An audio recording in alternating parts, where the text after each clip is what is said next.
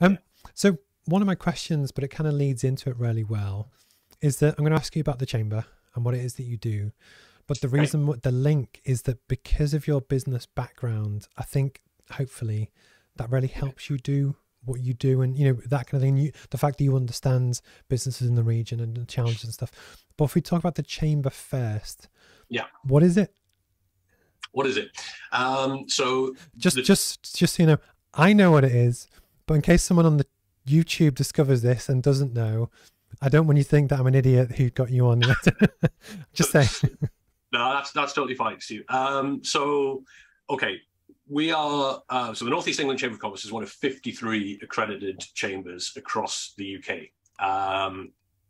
Most chambers of commerce are city or county based, but our patch covers kind of the North Northumberland Scottish borders right down to North Yorkshire Tees Valley border, and kind of all points in between. We represent everything from that business that I set up 9.5 years ago, where it was just owner manager from the dining room table sort of thing, to the biggest employers in the region, multinational companies exporting all over the world, all of that. So right across every sector of the economy, pretty much right across the whole of the Northeast. And we exist basically to enable businesses in the region to be part of something bigger, and to expand, obviously to help them raise their profiles, but to expand their networks, to develop their knowledge and understanding of policy and opportunities that they face, and how we can help them work around particularly sort of regulatory issues, if you like. But for some of our members, it's about access to things like our events program. I think this year we're putting on more than 300 events this year, and that's everything from, again, quite small networking sort of events where it's just people in a room together sharing their experiences with one another, all the way up to our kind of big sort of presidents' lunches with high-profile speakers and 200 people in the room, to our annual dinner with 800 people in Durham Cathedral, and our Inspiring Females Awards, our Chamber Business Awards, which are coming up in July.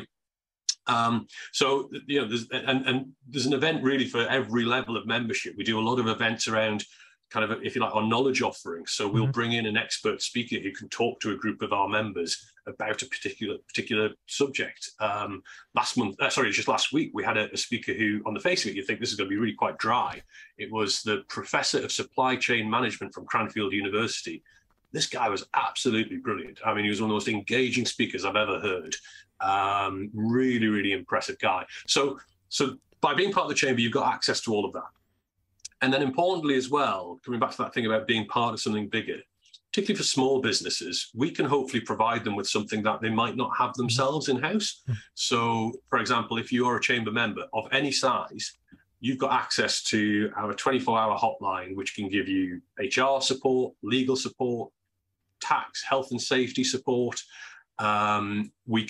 We can support you with, if you're trading internationally, we can support you with the sort of documentation that you need to have in place to do all of that successfully. So again, smaller businesses might not have that in-house, but by being part of the chamber, they've got access to that. And that's all part of their membership. What we do in our chamber is, once you're a member, that's it. You've got access to all of that. There's no kind of sell on, if you like. There's nothing else to sort of buy into. That's all part of what we're there to deliver for you. So it's fundamentally about enabling businesses to be better, to grow, to continue to develop in the region by being part of something bigger that kind of holds the whole of the region together.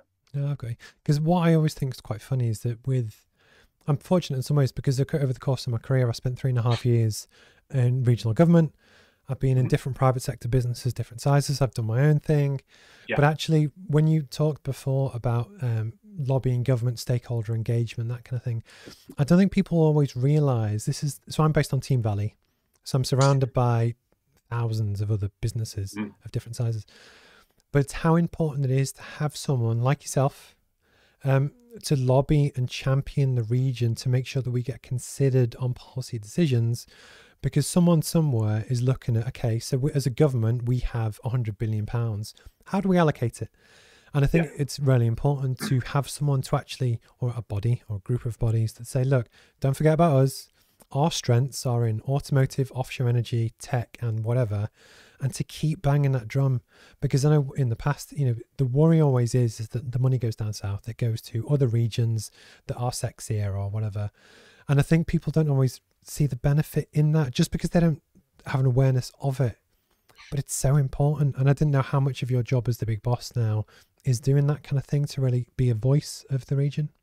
It's probably the single biggest part of it, actually, Steve. I mean, you used the term there that I use, that a big part of the job is banging the drum for the region. And that's probably the best bit. You know, that's the bit that I like the best. You know, where I'm able to talk about a business that's doing particularly well or innovating in a particular way, or it's kind of really at the sort of, you know, the sharp end of its market. And that's brilliant when we're able to talk about that. But a big part of the job as well is to shine a light on those parts of the economy that aren't working so well, and shine a light on those aspects of the region where, you know, if we just had a bit of government policy shaped another way, and sometimes it can mean, you know, a line in a bit of legislation written in a different way. Sometimes it can mean requiring Treasury to put their hands in their pockets a little bit more than they do. But you know, we've got to demonstrate it's not just about us saying to government, please help us with that. What we've got to say on the region's behalf is the why. You know, why do we need support with that, and the purpose of it. So, you know, if you help us with this, this is what it will deliver. This is what it will unlock.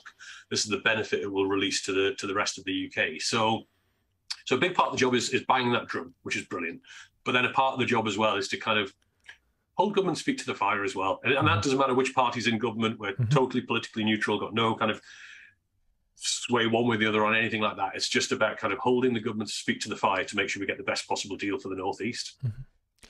This is a seamless segue, by the way, but we've had a comment in from Thailand, but the point is, it's how people do see stuff from the internet. We are part of a genuinely global part of the world, I guess. And, you know, I think, are we still the UK's main or only net exporting region?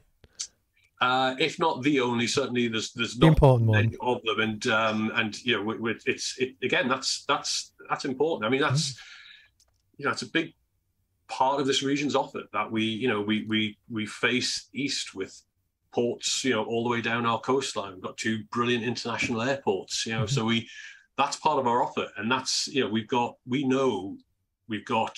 brilliant businesses that export their products and services around the world really successfully. But we've also got a big cohort of businesses that are just on the cusp of exporting and just need that little bit more support that hopefully we provide them with, just to help them take that first step into it. And once they've done it, again, that's just, you know, kind of releasing them to global markets, which is just brilliant to see. Because I think that's my big thing. It's my kind of working class roots. It's the underdog spirit that I kind of just want to fight for the little guy. It's me. And what I love is that it's that balance again of how, as a region, can we really try and thrive to sell into Thailand and sell into different parts of the world, because we can, if that makes sense. Yeah, and even when from Newcastle, when we got to Dubai flight, Emirates, I used to do that quite a lot to the Middle East, but it genuinely does open up the world in that part of the region. And then likewise, when a lot of people are looking to invest in the northeast of England for loads of different reasons, we're a great touch point. There's low labour costs and available space. And it's really fascinating that, again, the further you go through your career, you start to see how the jigsaw pieces fit together. And I know a lot of people won't care or they don't see it, but I get it. And that's why I just wanted to kind of ask you about it.